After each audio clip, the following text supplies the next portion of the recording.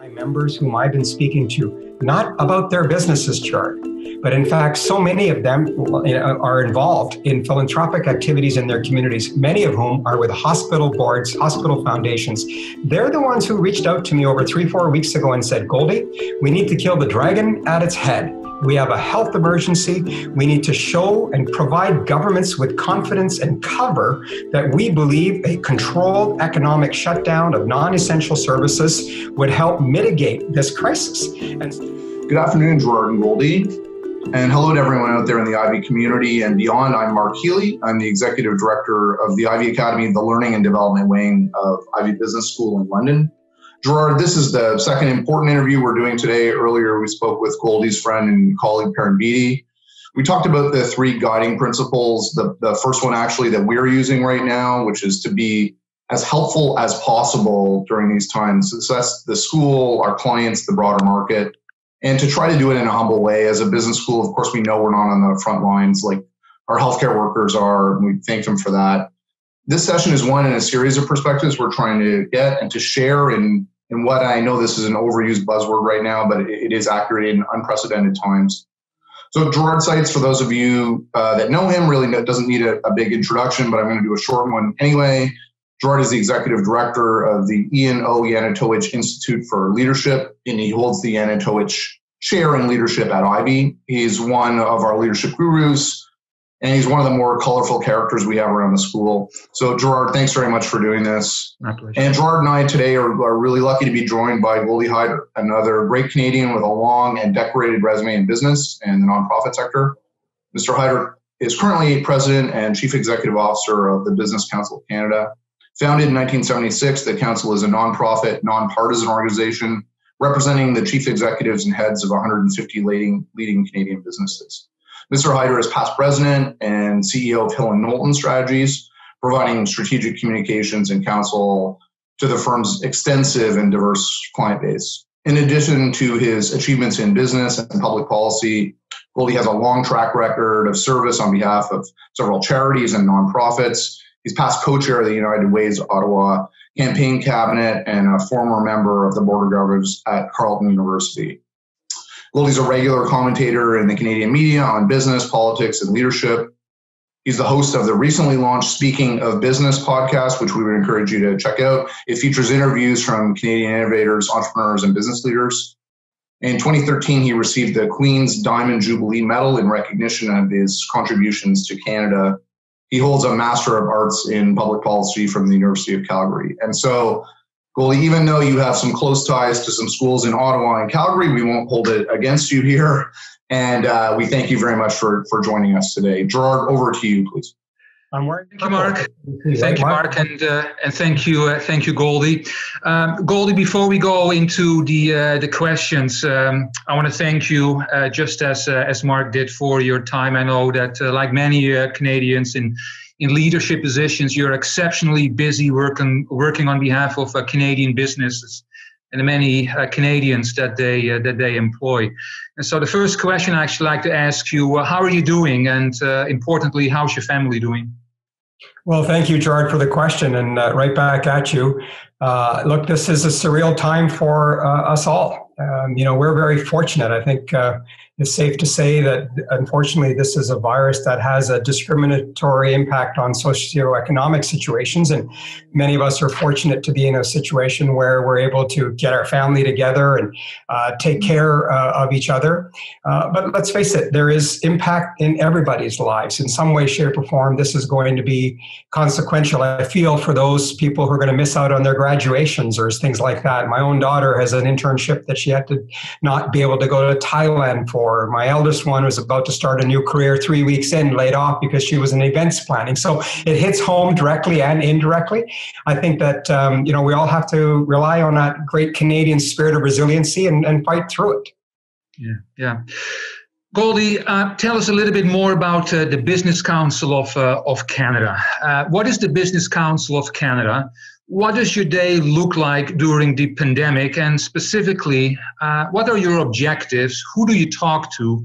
And what are you hearing from the front lines? Well, as Mark alluded to, this is an organization with a long history. over 150 CEOs representing about half the Toronto Stock Exchange and market cap.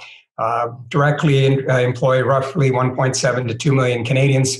And a multiple we use of at least 4, Gerard, and in terms of the small business and the supply chain that exists because of these large businesses being here in Canada. And you'll see that reflected in the way in which we approach public policy making, which I know we'll talk about. We try and partner with other organizations to say this is not about big business versus anyone else. We're in this together. We were in this together before the virus, and we'll be in together after it. We have a small but mighty advocacy team. Our focus is very advocacy driven, trying to provide governments of all stripes and of all jurisdictions the best policy advice that we can. And certainly these days, we're at it 7 days a week, as I suspect many are around the country, basically a phone attached to my ear, or I'm doing Zoom as I am with you. And for the most part, we're speaking with, as you can imagine, we're speaking with our members who give us a real handle on how are they responding to this COVID crisis. We're speaking to government, both federal and provincial, both bureaucrats as well as our politically elected officials. Very focused on the cabinet committee led by Chrystia Freeland and Minister Duclos, who have been really great with their outreach, talking about how members can add value to some of the challenges that they're facing, both from a policy-making perspective, but also from a response to the healthcare crisis that we're facing that I'm sure we're going to touch on. Speak with premiers on a regular basis. I'm actually hearing a lot from healthcare workers and healthcare administrators in particular, because we forget, while we might get focused on the economic crisis, the reality is we have a health emergency. We need to deal with the health emergency. So dealing with stakeholders and associations and labor, this is a time where that hashtag "in this together" could never be further from there. Never more truer words have been spoken. I mean, we are truly in this together, and our focus is first and foremost, Gerard, about saving lives. I think we should recognize that what this is about is making sure that no one has to, no one that needs, no one who finds himself in the situation of dying alone and dying in pain and away from their family should ever have to go through that. And so as business leaders, our focus has been save lives, save jobs, save the economy, but do it together. Let's work together in doing that. Yeah. Goldy, you became the CEO of the Business Council of Canada in 2018, and as Mark already explained, prior to that time, you were the president and CEO of Hill Knowlton Strategies, public relations company. Mm-hmm. In the midst of the pandemic now, COVID-19, are there any particular skills that you have to rely on that you really picked up on as the CEO at Hill and Knowlton? Well, it wouldn't come as a surprise that a former public relations, practitioner puts the emphasis of communications front and center at the time of a crisis.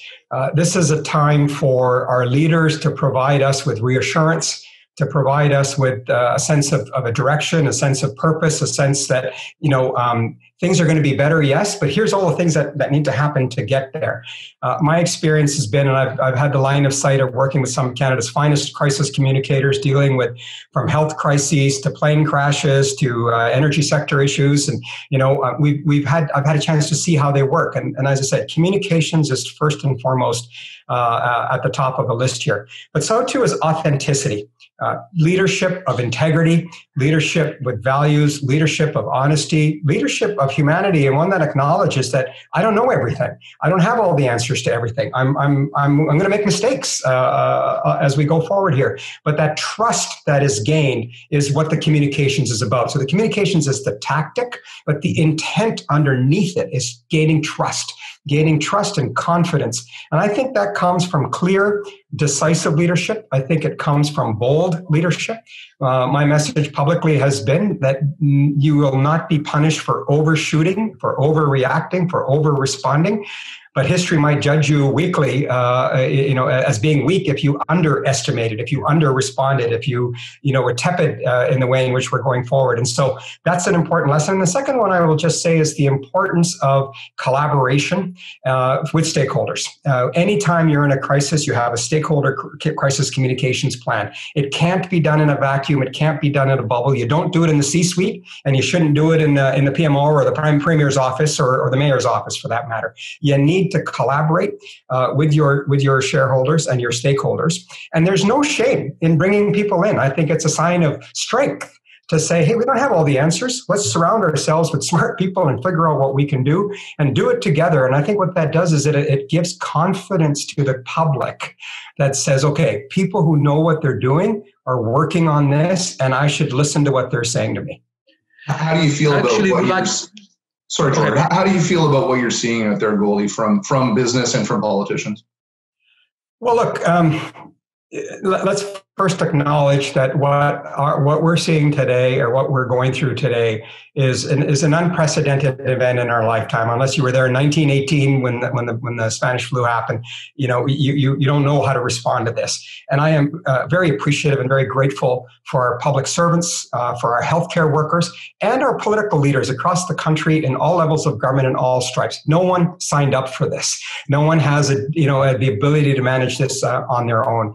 And I think that this is a moment in which not only are leaders having to learn about the situation, but I think the country. I think this is a moment, and I've spoken before at Ivey about this, but we've been pretty lucky to be Canadians. Our culture has allowed us to be fairly comfortable and to some extent complacent.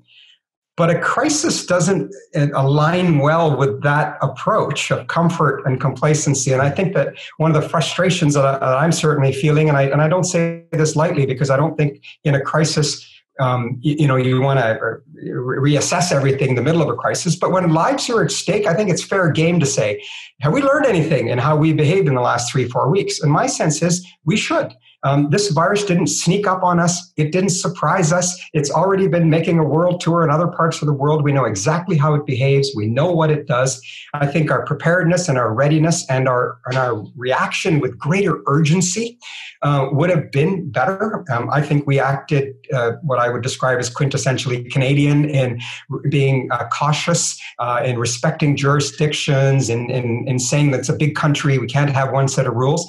I think we need one set of rules. Yeah. Let me push on a couple of things that you said, if I may. And so let me go to one of several blogs that you wrote over the last couple of weeks. And here's a direct quote. We must acknowledge that our political leaders and public servants who work tirelessly for the country have gotten more than they bargained for. The COVID-19 crisis is an unprecedented event. So let me ask you this question, Goldy. Based on what you've seen in Canada and the leadership in the public, private, and the not-for-profit sectors, what sets the truly excellent leaders apart from the good ones? I go back to authenticity. I go back to authenticity as being absolutely key here. People want to have confidence. People want to believe that their leaders are telling them the whole truth and nothing but the truth, that they're doing everything that they can to help solve the problem, and they're not holding back in any way. And I think transparency, honesty, decisiveness, these are the kind of character traits. And you look back to the Churchill example, of course, we all talk about in the World War and so forth. You have to have the ability to put people on your shoulder and give them the sense that I'm going to get you through this. I'm going to carry you forward. But that humanity of acknowledging that I can't do it by myself, that I need the support of a lot of people around me, and that, I might make some mistakes, and that's okay. I think that confidence that comes with that is something that Canadians are looking for at this time. Yeah, I find this all very intriguing because, we talk a lot about the trust deficit, right, in leaders, both in government and business. If you look at the Edelman Trust Survey, for example, the numbers don't always look good. And so, the 2020 survey that was released a few months ago, revealed that more than 50% of those individuals surveyed, citizens, believe that capitalism as it exists today does more harm than good in the world, right? And yet at this moment in time, we really look up to kind of the CEOs, people in leadership positions, to make a positive difference, right? And so I think the issue around leadership is critically important in a situation like this. Well, let's first acknowledge that survey that you referred to, Canada, actually in that survey, unlike other countries, Canadians disagreed with that statement that capitalism as it exists today does more harm than good. So Canadians actually have confidence in our approach of trying to balance private sector and public sector. We are a country and a history of a country where we want to promote the private sector, the investment, the wealth creation, but we also look at our social side. We look at how it is that growth and economic prosperity is being shared by those who don't have the same level of access to it. And of course, I'm referring to our social programs here. Our social programs are funded, supported, and built upon the success of the economic growth that we're able to enjoy. And so I think we should take great solace in the fact that Canadians actually have tremendous confidence in their CEOs, are actually calling on us to lead. I would suggest to you that where Canadians are consistent with others around the world is their view that there is too much hyper-partisanship in politics, and that they would prefer to see a quintessential Canadian approach of trying to build some consensus and finding that common ground. So I think we're in a better place, Gerard, than most are in different parts of the world. It's a work in progress. We need to do more, and there's no question that coming out of this crisis, businesses and governments are going to have to really chart a course forward as to how to protect and preserve that culture that taking care of each other while trying to grow an economy, which is going to be having just gone through what likely will be double-digit unemployment, triple-digit or 9 digits worth of deficit, or 10 digits worth of deficit, or growing debt. We're going to have to figure out how to work together. And this is no time to divide and conquer big business against labor or against small business or one government against another. I think that hashtag in this together, it continues after this crisis is over. So let me push you on that as well, if I may, because you invoked this word collaboration a little earlier in our conversation. But the reality also is that observers who discuss the importance of collaboration or coordinated leadership across the public, private, not-for-profit sector, they have observed that there's much room for improvement. This coordination doesn't always happen. It's obvious, but it doesn't always happen. So what might get in the way of such collaboration, and what would it take to identify solutions together going forward? So at the risk of being un-Canadian, I'm going to disagree with the premise of your first question, Gerard, because I actually think we have examples of where businesses didn't even wait for governments to tell them what to do. They just went ahead and did it. And the best example of that is on PPEs, the personal protective equipment that is necessary for our healthcare workers. I will tell you that my own response to this crisis has been shaped primarily by my members whom I've been speaking to, not about their businesses, Gerard. But in fact, so many of them are involved in philanthropic activities in their communities, many of whom are with hospital boards, hospital foundations. They're the ones who reached out to me over 3-4 weeks ago and said, Goldy, we need to kill the dragon at its head. We have a health emergency. We need to show and provide governments with confidence and cover that we believe a controlled economic shutdown of non-essential services would help mitigate this crisis. And so we've actually, I think, been bold and out there in saying to governments, do the big things, do the tough stuff, and we have your back. You don't have to worry about the political fallout of this or how the media reports this. Now, just throw that stuff away. History will remember you if you went big and you went bold. And I think on that front, businesses have been responding to both the issue of the healthcare workers, but also I will tell you the message I hear most from my members today. And you have to remember, anytime you're in a business, if revenues fall, your instincts go to where? Cut costs, right? Not in this situation. I have spoken with over 60 plus members so far of my membership. And what I hear from them universally, consistently is, first of all, I want to keep my employees. I want to do everything I can to retain my talent, because before this virus came, the issue that kept me up at night is, how do I keep my talent? And so we want to make sure that people realize that our recommendations to government at this time have been, keep it simple, no need to create new programs. Let's look at what other countries have done. Pay the employers to pay the employees the EI portion, keep them on the payroll, don't lay them off to put them through the emotional and psychological impact that has, maintain their benefits. This is what I hear from my members. I am a voice, a voice of our members. I don't make this stuff up. This is what business leaders in Canada are saying to me to say to our government and to say to our media and our business leaders in other parts of the country. This is what we should be focusing on. Saving lives, saving jobs. So Goldy, that's a very positive message, and it makes me very happy. From a business point of view, and in your role as the CEO, what are you most disappointed about so far? Where can we do much better? Yeah, look, first of all, I think we should all be surprised to learn that Canada doesn't make almost any of the protective equipment that it needs. And so one of the things that's going to come out of this is there's no way we're ever going to let our healthcare system get held hostage. As you saw the day we're taping this, the president announced that he would prefer that 3M doesn't send any masks up here to Canada.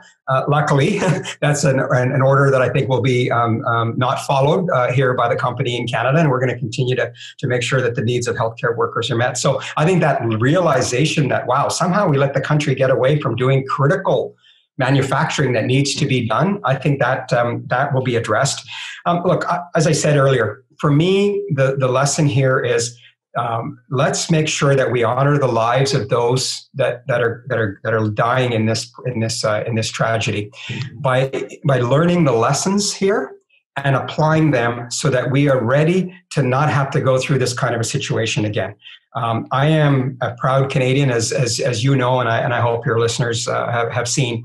We're running these podcasts right now, very short podcasts with CEOs on the COVID crisis. It's at speakingofbiz.ca. That's biz with a Z. I invite you and your listeners to listen, because what you're seeing and what you'll hear, on these podcasts is leadership in action. What is it that leaders are doing to take the situation, learn from it on the fly? I think one of the dangers we face right now is we want to wait for this to conclude, and then someone will write a master's thesis or a PhD thesis. I don't think that should be the case. I think we need to be learning real time. What is working, what is not working, and how do we course correct so we can save lives, save jobs, save the supply chain, and save our economy in the long run. Yeah, excellent.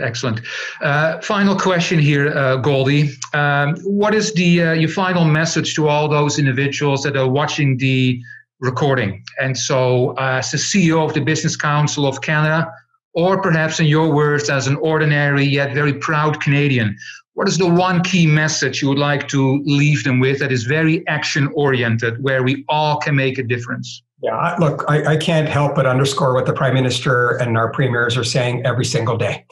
First and foremost, take this seriously. This is real. It's not going to be, treat Canadians differently than it is others around the world. So take this seriously. There will be sacrifices. I have bunkered in here thinking I'm probably here for the next 90 days. We don't know. We don't know how long this is going to take. We also know two other things. One, there is an end. We will get through this. There will be a new beginning of whatever the new normal is. But understand, and this is the second point, life may not be the same. Life will be different. But I think that the actions that we take, the choices that we make, and the abilities that we can show to be bold, be creative, and shake ourselves from the shackles of comfort, complacency, we can come out of this stronger. We can come out of this better. We can come out of this more resilient. So let's learn from this, because as I said, there's no better way to honor the lives that are being lost than to ensure that the learning that needs to take place is taking place. And I'm very confident that is going to happen at all levels. And it's why I'm so delighted and honored to have been here today with all of you. Excellent. Well, thank you, Goldy, very much for your time. Much appreciated. Mark, I'm going to turn it over to you to bring it to a close, please. I just wanted to echo what Gerard said. We don't take it lightly that you found some time for us. We know you're incredibly busy just interfacing with business and government at all times. So on behalf of the Ivey community, thank you so much to you for sharing your perspective. Well, thank you for having me. As you know, we have a close connection with Linda Hasenpratz, your chancellor, is our former board chair here at the Business Council. So thank you for what all of you are doing to get this message out. We appreciate your support and leadership. Okay, cheers. Thank you, Goldy. Thank you.